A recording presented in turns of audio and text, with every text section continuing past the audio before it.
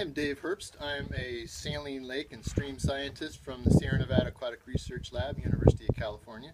Behind the camera are my two cohorts, Ian Bell and Bruce Medhurst, who also have been working on this lake, Walker Lake, with me for many years now.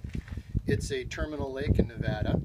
Terminal lakes have no outlets, and so the solutes, the salts that accumulate in those lakes over time become more and more concentrated, and that's especially true at Walker Lake because irrigation water upstream has been diverted for many years now, and the lake has actually dropped 150 feet at this point, so it's way below what it would be. And in recent years, as the volume has really contracted on the lake, the salinity of the lake has come to a point where it has already extirpated the Lahontan cutthroat trout that live here.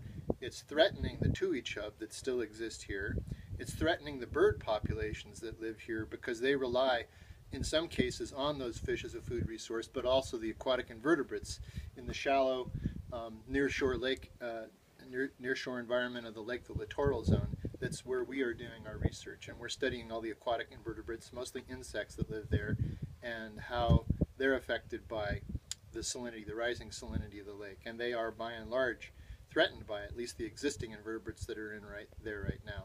Midges and damselflies have been the primary food resource to both birds and fish in the lake, and their numbers are now threatened by the rising salinity of the lake.